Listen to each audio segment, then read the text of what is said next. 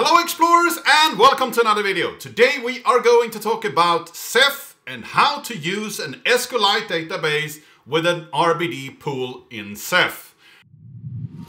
I'm excited to tell you that I partnered up with Code Combat to bring your kid a learning opportunity. Back in my day, there were no one that could tutor me. I knew more than the teachers and I had to put in the work because there were no other option. Unlock your child's coding potential with Code Combat's live online classes. The classes are led by experts who make learning an exciting and rewarding experience. With their help, your child will work through coding challenges and feel proud of their accomplishments. Personal attention and a structured curriculum will help your child become a confident coder. I always said that I hope that you learned something today, and now your kid can. Follow the link in the description and enter the promo code EXPLORER10 at checkout for a 10% discount, and all subscriptions have a 30-day money-back guarantee. So that means that you can create a Ceph pool and then run a database on that Ceph pool and have unlimited storage pretty much, because you can add more data drives or more OSDs to your Ceph in order to give you more data space, and your database can just grow. So let's look into this. And here we have the Ceph, one single little Ceph cluster that I set up. This is just for testing, so I can show you how to do this. So let's go in here and create a new pool. I will call it the test pool. I've done this before, and it should be replicated. I have an auto scale. It should have a replicated size of more than one, but I'm just using one here. I set it to an RBD pool, and replicated rule is fine, no compression, quotas and so on. So just create a pool. And when we do that, we will have somewhere where you can store this database. So it will take a little while for this pool to actually be created. There we have it. It's up and running. So if we switch over to my command line here, we can actually try to run this. First off, we need to set a few parameters. So I have set the Ceph configuration and put a configuration file here in my GitHub page, and I have a configuration. It's a normal Ceph configuration that you usually use. I also need to set the actual keyring for the user I want to use. In this case, I use the admin keyring. You could set up a specific user for this and make it very specific for the use case that you want. The documentation is on Ceph.com, so you can actually see what you can set up there. I didn't do that because this is just a proof of concept, and you also need to set the admin. Now, after you've done that, you can go into SQLite, and in here I can load the Ceph library for SQLite like this. And the problematic thing here is that the one that comes with Ubuntu is 17.2.0, and sadly that has a bug in it. It has a really interesting regex bug where they didn't add the extra // before a dash, which means that they are handling through different values as ranges in the regex, and it crashes when it's actually trying to read your path, so it doesn't work. So sadly, I had to go in and build my own library here from the source code in order to run it on Ubuntu. Maybe the Debian libraries is better, because the Debian libraries are using 16.2.10, I believe, and the bug is not available there. If you look into other operating systems, the SQLite library might be correct, but they had a bug for a while and it didn't work for me, so I had to build it on my own. Then after that, we can actually load this test pool. So here we have the, I will open a file on the test pool. I will open the database.db, so I can have multiple databases in this pool if I want. And then I want to use the VFS Ceph. And if I load that, it will load the test pool and create this database so I can create stuff in it. And if I now create a table here, table of users. So create table users with an int primary key and a name. And if I then do tables, if I can spell tables, I see that I have a user table.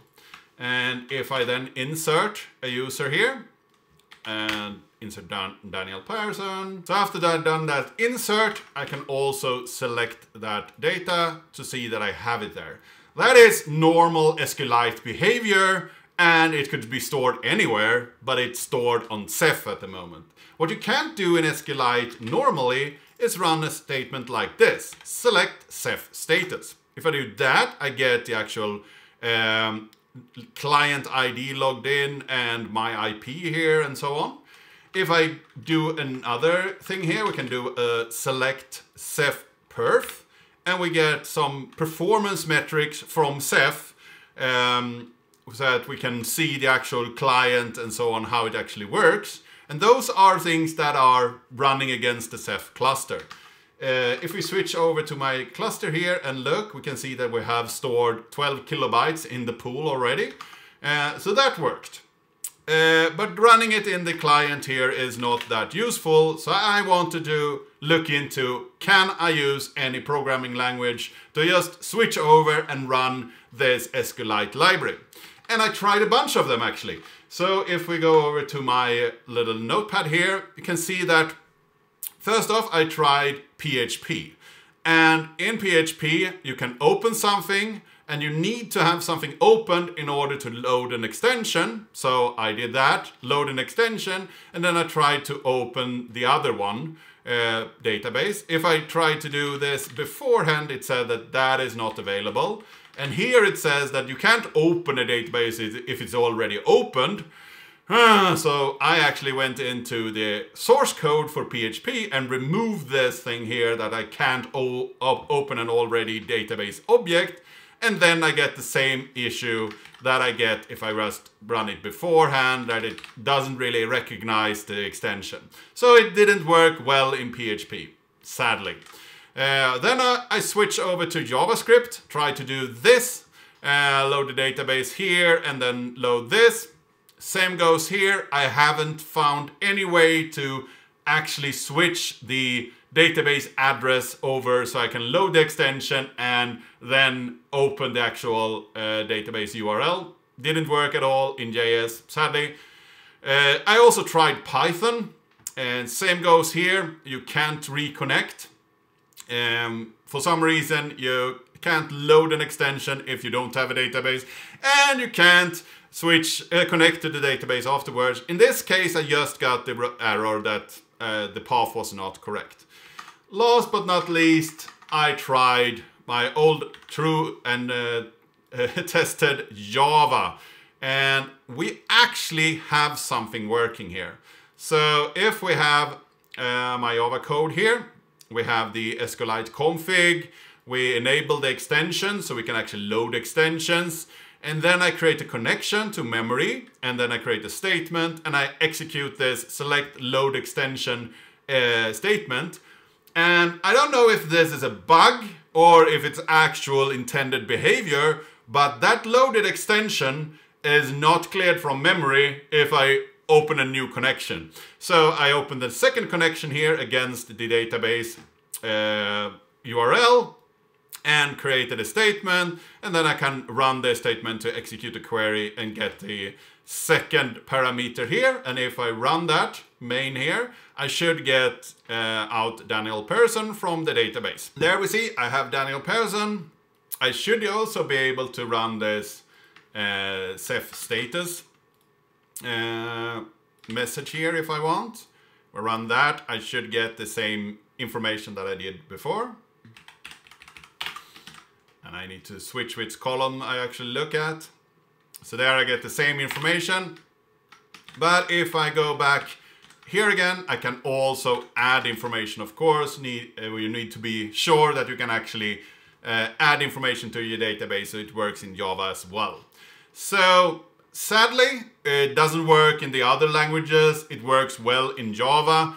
And I had to do compilation and I had to handle compilation issues with buggy earlier versions, but it actually works. It's something that you can use.